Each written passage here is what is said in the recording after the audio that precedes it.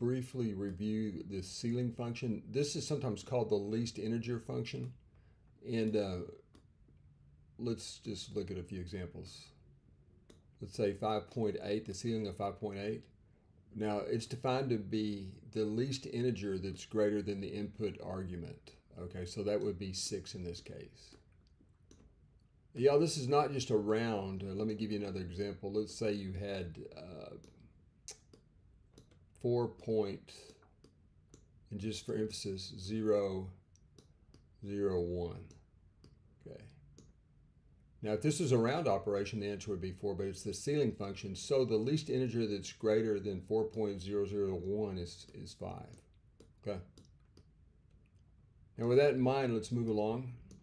Or to find the value of this, y'all, and you can anticipate the answer being written in exponential form. The numbers are too large to write in the Hindu Arabic form.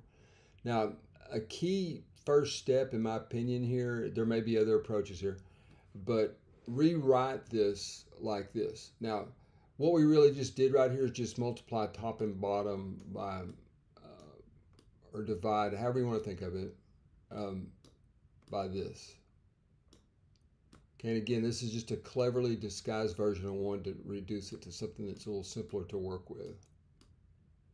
Okay, now a lot of you might just say that just means the same thing as divide the numerator and the denominator by the same thing. But why is that justified? Because it's equal to 1. Okay, now this form right here looks like something that I didn't think of. I'm going to use F, folks, and this ends up standing for the first term in a arithmetic, or excuse me, a geometric sequence, F, and then over 1 minus R. Okay, now this is equal to, and we have to stipulate that the absolute value of R is less than 1 for this to be an infinite geometric series.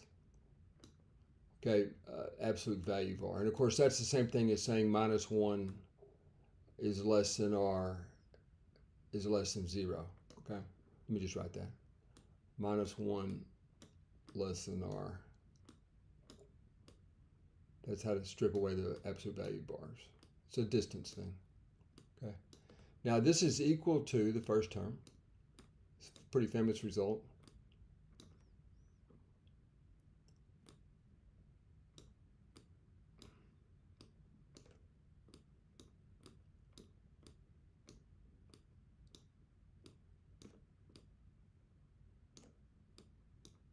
Plus FR squared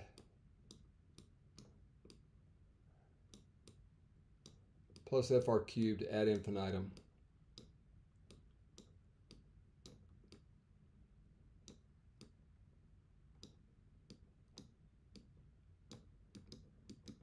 okay.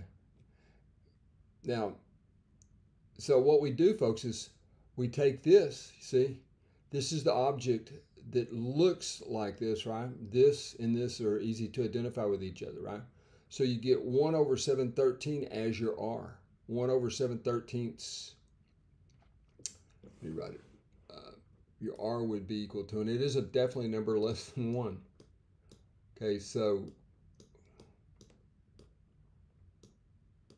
7 to the raised to the 13th power, whatever I said a while ago. Okay, so you see we get this statement right here. You guys can, it's just a direct read off of this result right here.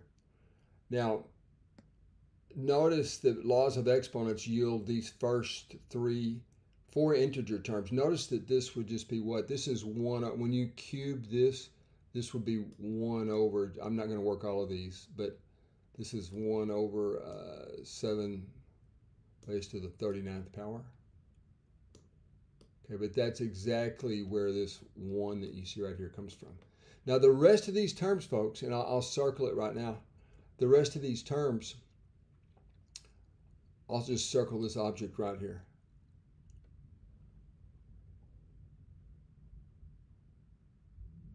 This object is less than 1. It's definitely greater than 0, right? The circle object is less than 1 and greater than 0. So what we get right here, according to our ceiling definition, you have this little tiny number added to all this, which is going to increment this to 2. So what we will get right here is 7 to the 39th. plus 7 to the 26th plus 7 to the 13th. And again, in keeping with what we did earlier, you have the 1 here, but you have a little extra change afterwards, so you have to add another 1 in accordance with the definition of the ceiling function, okay? So, of course, I'll just leave it like this, but this is 7 to the 39th plus 7 to the 26th plus 7 to the 13th plus 2 is the answer to the problem, okay? All right, folks, I thought it was kind of cool how you could connect this idea of an infinite geometric series to something that looked like this. It just seemed, it didn't cross my mind that that would be an approach here. And I think if you just try to do long division on this, it's kind of tedious.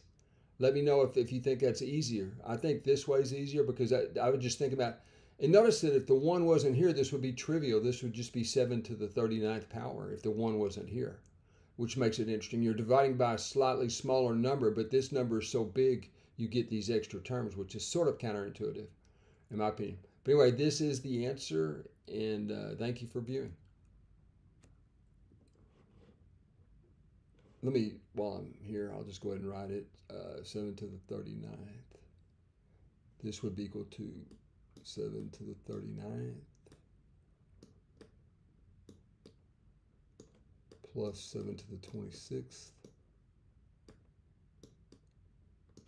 plus 7 to the 13th plus 2. So we have the answer in its final form. And let me check, is that what I had up down here? Yep. Okay. All right, y'all. Take care.